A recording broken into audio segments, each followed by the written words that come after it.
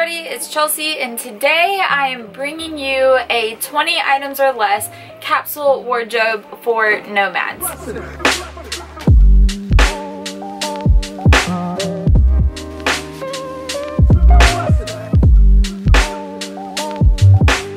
Divided up this list into two different sections, a winter and a summer section, and basically you can decide how many of each item you want, but this is a list of 20 things that you should definitely have at least one of. Some of these things are going to seem really obvious, but let's just get straight to it. The first thing you're going to need for summer is obviously a pair of good shorts. I recommend having jean shorts because when I am scooting around, sometimes I scoot around on my butt if I'm somewhere high up and I don't want to fall. So jeans are your most durable material, and I definitely recommend having a pair of those. Item number 2, definitely bring along a bathing suit. I don't know where you're going to be, but you're more than likely going to run into a body of water that you want to jump into, so bring a bathing suit. Number 3, get some hiking sandals. I just bought a pair of these recently because I was still trying in the desert to hike around in my boots and my feet were boiling, so get a pair of hiking sandals. It's worth the investment. Obviously, you're going to need some t-shirts. Doesn't matter what kind of t-shirt. Small t-shirts, big t-shirts, get some t-shirts. I personally also recommend getting a light cardigan for summer nights. Sometimes, depending on where you are, the nighttime can get a little bit cooler, or even just in the shade, you can get a little bit cooler. So always have a light cardigan.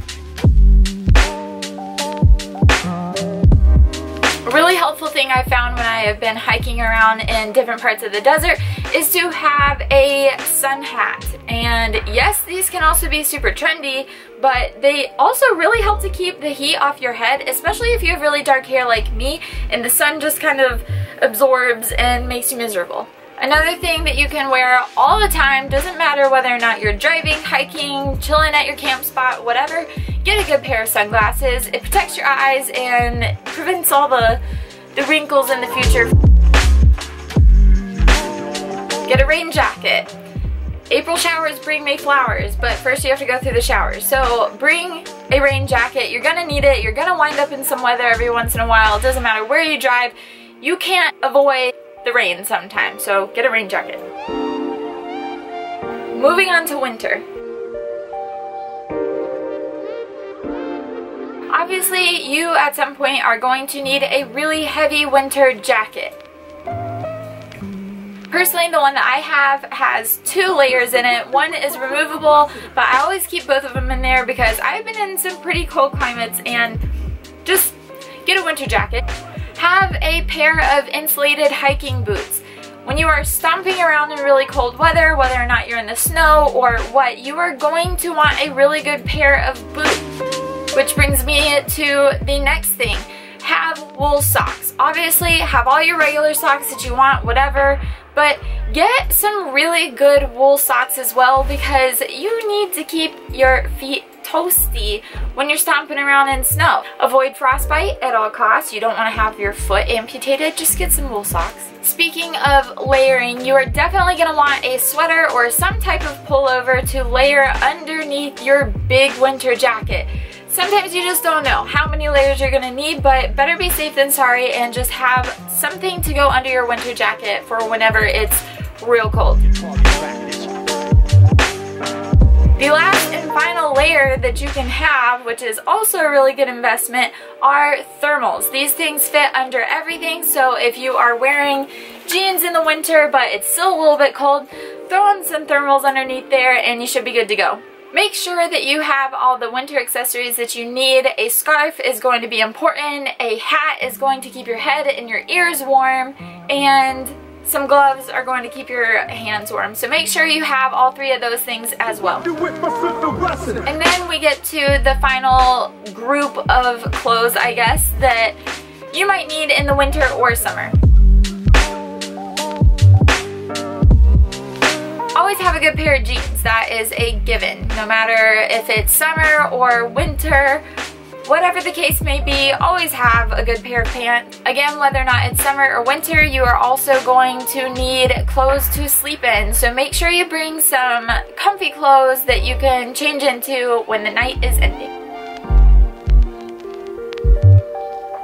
Have a pair of really casual shoes that you can just slip on when you're walking around the campsite. It's always good to have the hiking shoes, it's always good to have hiking sandals, but you're going to want something really easy that you can just slip on and walk around the camper or go into town with. Speaking of going into town, you may or may not want to, every once in a while, go out and have a nice dinner or go to a place that's a little bit nicer than what you're used to. Always have a button down or some dress or whatever that you can just change into whenever you decide that you want those special nights.